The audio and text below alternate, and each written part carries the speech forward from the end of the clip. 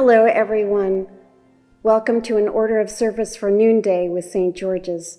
My name is Melanie, and I'm so glad that you could take this time to be with me for these few moments of holiness as we sit together in the quiet for this noonday prayer service.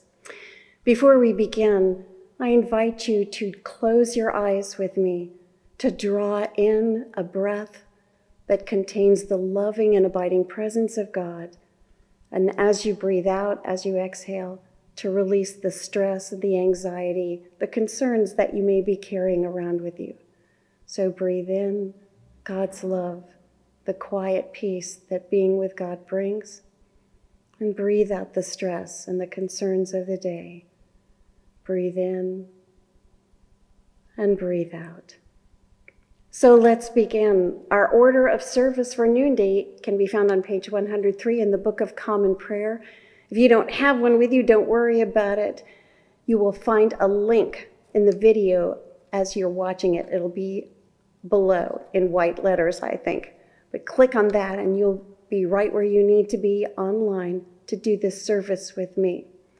So here we go. O God, make speed to save us. O Lord, make haste to help us. Glory to the Father, and to the Son, and to the Holy Spirit, as it was in the beginning, is now, and will be forever. Amen. Alleluia. Our psalm for today is Psalm 46, and you can find it on page 649 in the Book of Common Prayer. I'm going to be reading aloud with Katie, a dear friend from church, who is going to be reading with me. You can read aloud with us, or you can listen as we read and let the words wash over you. God is our refuge and strength, a very present help in trouble. Therefore we will not fear, though the earth be moved, and though the mountains be toppled into the depths of the sea, though its waters rage and foam, and though the mountains tremble at its tumult. The Lord of hosts is with us. The God of Jacob is our stronghold. There is a river whose streams make glad the city of God, the holy habitation of the Most High. God is in the midst of her. She shall not be overthrown. God shall help her at the break of day. The nations make much ado, and the kingdoms are shaken. God has spoken, and the earth shall melt away. The Lord of hosts is with us. The God of Jacob is our stronghold. Come now and look upon the works of the Lord. What awesome things he has done on earth. It is he who makes war to cease in all the world. He breaks the bow and shatters the spear and burns the shields with fire. Be still then, and know that I am God. I will be exalted among the nations. I will be exalted in the earth. The Lord of hosts is with us. The God of Jacob is our stronghold. Glory to the Father, and to the Son, and to the Holy Spirit, as it was in the beginning, is now, and will be forever. Amen. Our scripture for today is from 2 Samuel chapter 22, verse 3. My God, my rock in whom I take refuge, my shield and the horn of my salvation, my stronghold and my refuge, my Savior, you save me from violence. Thanks be to God. And here we have space for a meditation, and I would like to share this one from retired Episcopal Bishop Stephen Charleston, who happens to be a Native American elder and a citizen of the Choctaw Nation.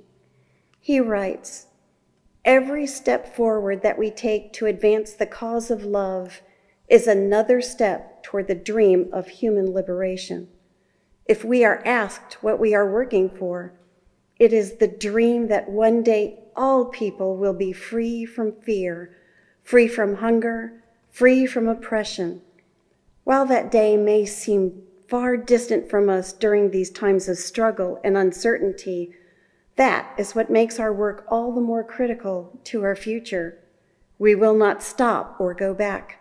We will walk forward, doing the hard labor of love against all odds, until we hand the vision to the next generation, one step closer to hope than when we first began.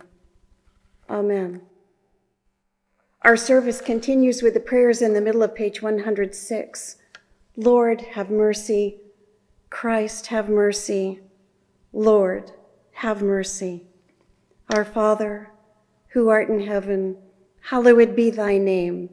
Thy kingdom come, thy will be done on earth as it is in heaven. Give us this day our daily bread, and forgive us our trespasses, as we forgive those who trespass against us. And lead us not into temptation, but deliver us from evil. Lord, hear our prayer, and let our cry come to you. Let us pray. And here we have the opportunity to offer prayers of intercession, prayers of thanksgiving, prayers of concern. You can speak them aloud where you are.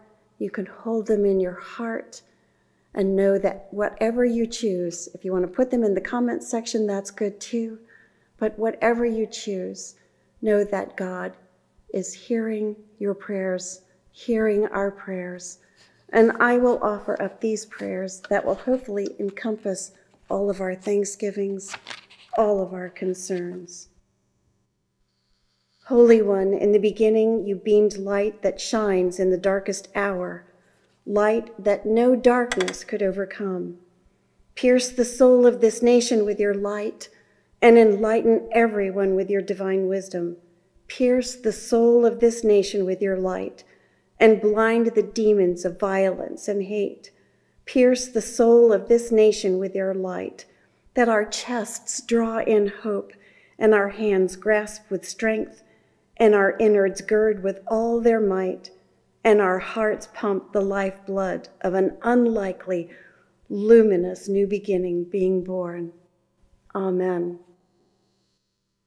Gracious God, in your loving heart there is room for everyone without exception. Give us courage to be so at home in you that we dare make room for others. Let your world be a place of delight and homecoming for all creation. Amen. Let us bless the Lord. Thanks be to God. And thank you for the gift of your time.